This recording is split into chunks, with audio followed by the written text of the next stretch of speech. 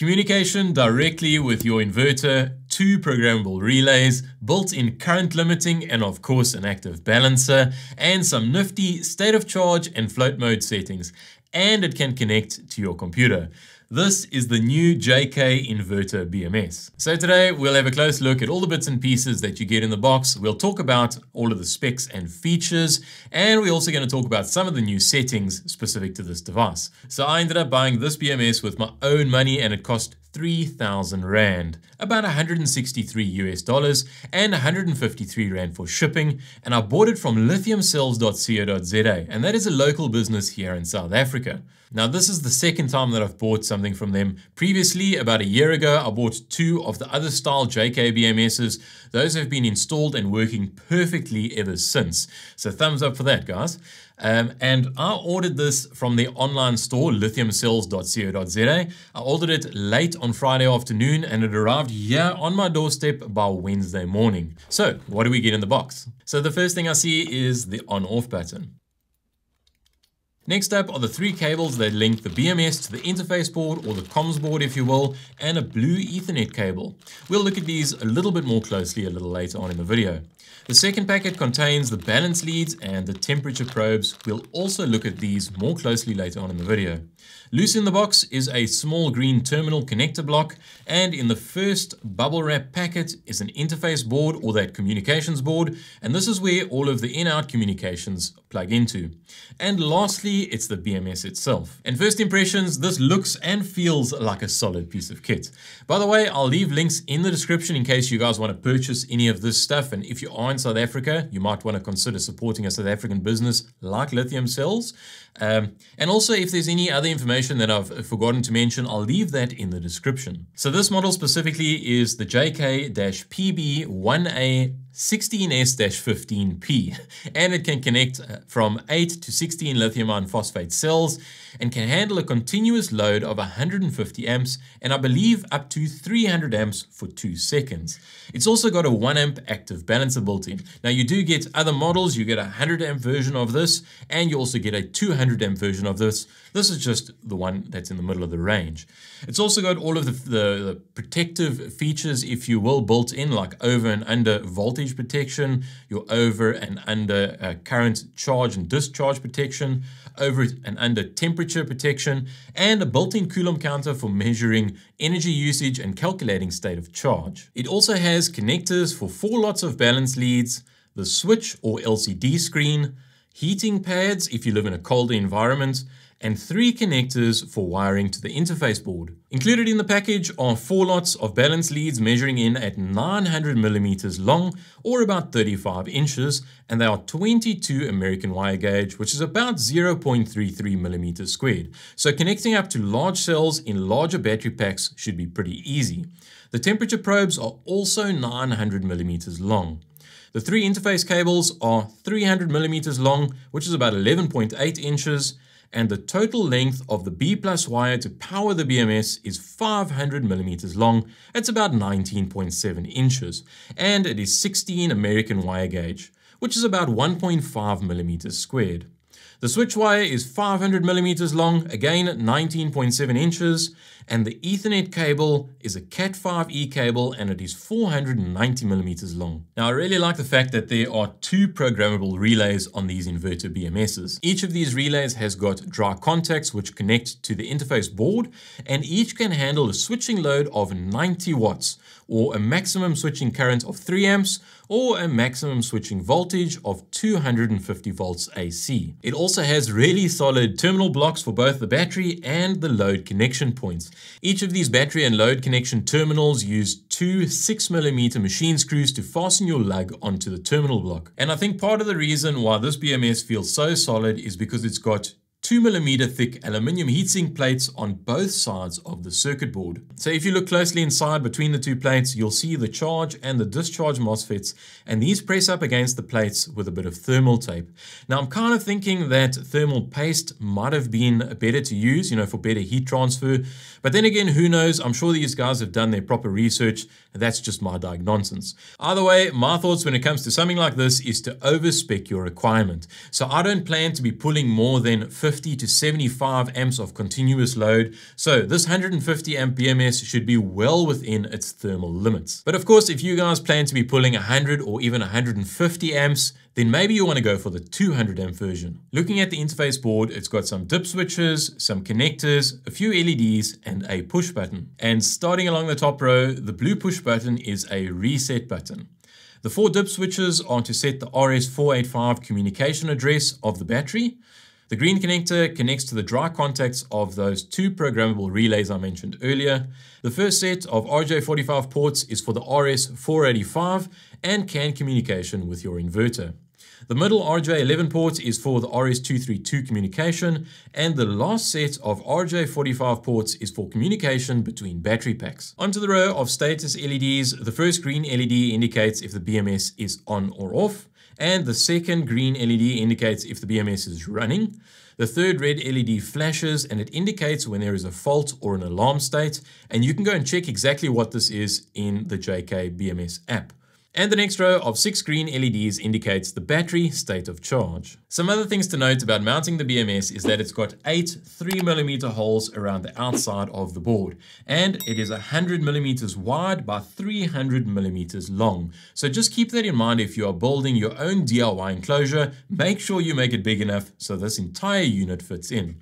When it comes to the interface board has also got 4 3mm holes, one at each corner, and it is 45mm wide by 160mm long. So when it comes to screens, this BMS is compatible with a 2.5-inch display screen that works with the other style of JK BMS.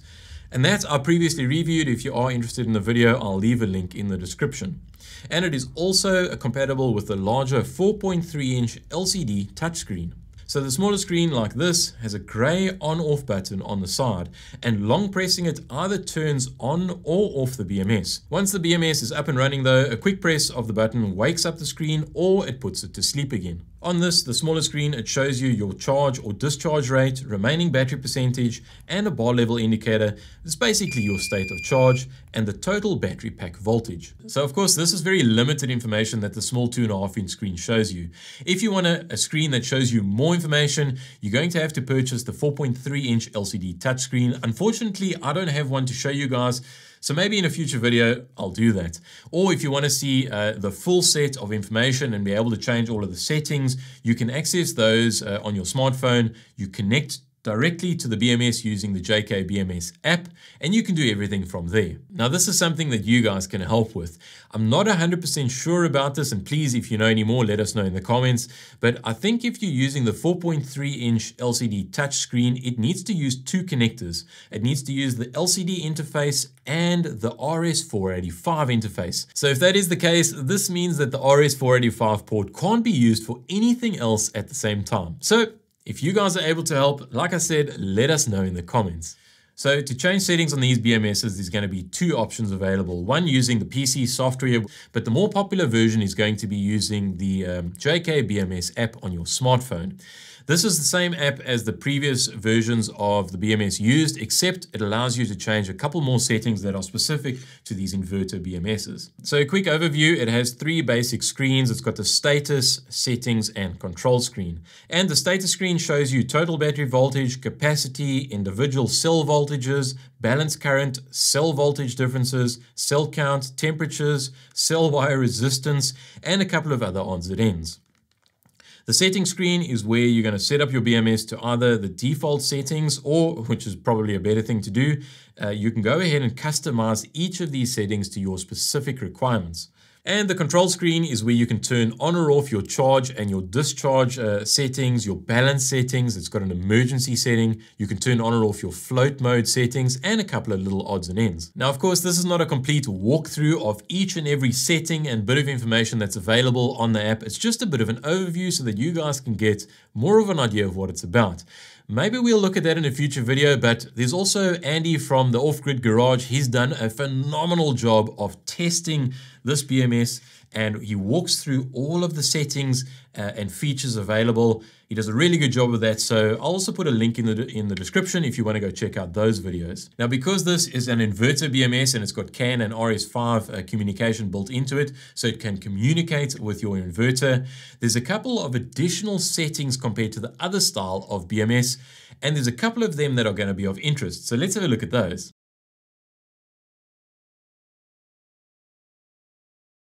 So first up is the requested charge voltage. Now this is the voltage that the BMS is going to request from your inverter to charge your cells. Now, of course, this is a per cell voltage, so multiply that by 16 to get your full pack voltage charge limit. So this is used in conjunction with the RCV time, or your requested charge voltage time. Now, once the timer runs out, it tells the inverter to lower the voltage to the requested float voltage, or your RFV. So it's basically an absorption timer.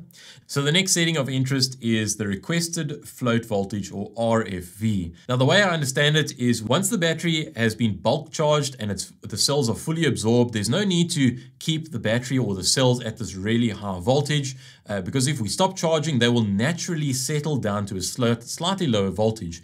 And this is going to be your requested float voltage setting. So when does it ever change over to the bulk charge voltage again? And that is where this next setting comes in. This is the RFV time, or your requested float voltage time, which means that the BMS is going to request from your inverter to stay at this float voltage for whatever amount of time that you set here.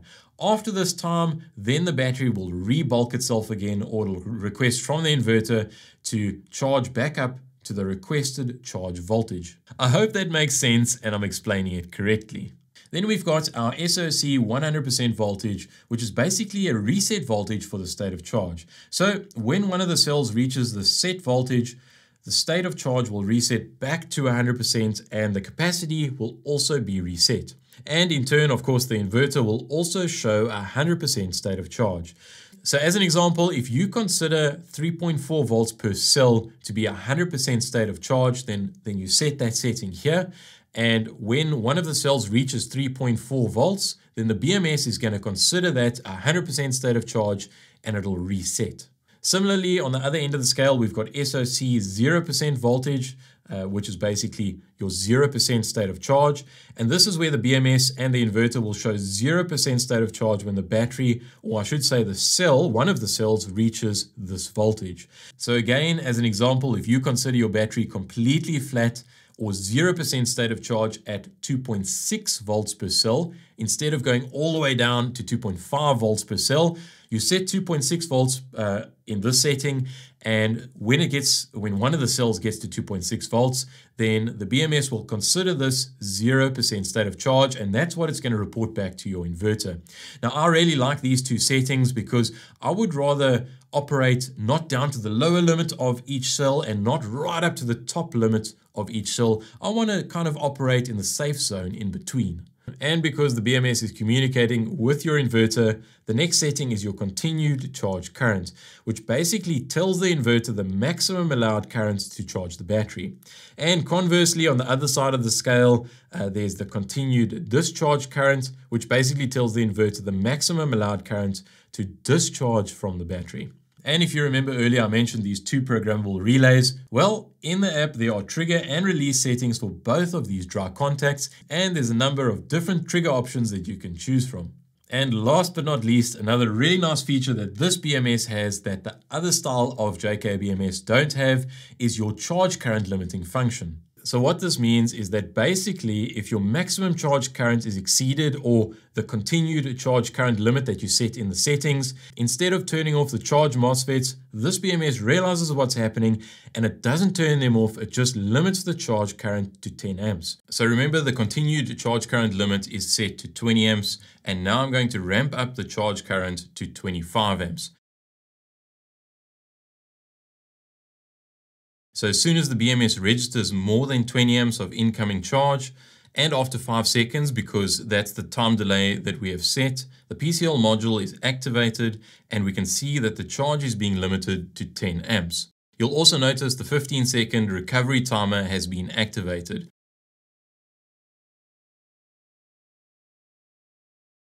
And when the timer runs out, the limiter remains active because the charge current still exceeds 20 amps. If the charge current is reduced to 15 amps, which is of course below the 20 amp limit that we have set, the PCL module or the charge limiter still remains active. Now, why doesn't it reset and allow the full charge current after the overcurrent protection recovery timer runs out? I'm not exactly sure, but I'm guessing this is because the BMS doesn't know how much current in excess of 10 amps is coming in, or how much current it's having to bleed off. So it could still be a massive amount of current coming in, but in this case, we know it's only 15 amps of charge now coming in, but the BMS doesn't know this, so it still seems to limit the charge to 10 amps. It doesn't seem to be allowing the full charge after the recovery timer has run out and checking how much charge is coming in once again, and then either deciding to limit the current once again, or if it's within the limits that we've set in the BMS, allowing the full current to flow. So it seems that only once the incoming charge limit has been reduced to 5 amps, and of course the BMS registers there is only 5 amps incoming, which is less than both the 10 amp limiting current and the 20 amp continued charge limit that we have set. You'll notice that it takes about 1 minute and 20 seconds before the charge limit module is eventually deactivated. Also, why did it take about 1 minute and 20 seconds for the charge limiter to be deactivated when we have the recovery time set as 15 seconds in the BMS? Now, this could be due to the inverter's charger taking time to either ramp up or ramp down its charge and for everything to stabilize. And of course, the BMS is waiting for the stable current before it releases any charge limits. Or it could be something internally in the BMS that needs to be corrected via a firmware update. So this is the basic idea of how the charge limiting function works, but maybe some further, more scientific testing is needed. Also, maybe you guys have done some of your own testing and you know a little bit more. And if you do, please let us know in the comments. So overall, is it worth spending your hard-earned money on an inverter BMS like this? Especially if you've already got one of the older style or the other style JK BMSs. Well, I would say if you need your BMS to communicate with your inverter, or if you want to make use of these 2 programmable relays, then yeah, go for it. Pick up one of these. It's quite convenient to have all of your communications and everything built into this BMS compared to, say, the other style of JK BMS where you would need to have little addition or add-on boards to communicate with your inverter. Another question is, how well is it built and how long is it going to last? Well, of course, I've only had this for a couple of days, but if the older style or the other style JK BMS is anything to go by, those have been running flawlessly for, I think, more than a year now. So I'm really happy about that. And if you have a close look at how the PC boards are made and how cleanly they are printed and soldered, it looks like a pretty good product. Now keep this in mind.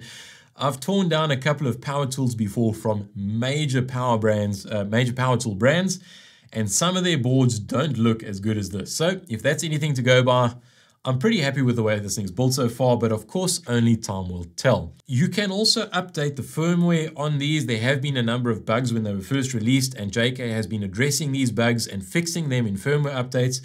So that is also really nice about these inverter BMSs. So I hope you guys found the video useful. If you did, please give it a thumbs up, leave us a comment, let us know what you think. Thank you very much for watching, and you'll see me in the next one.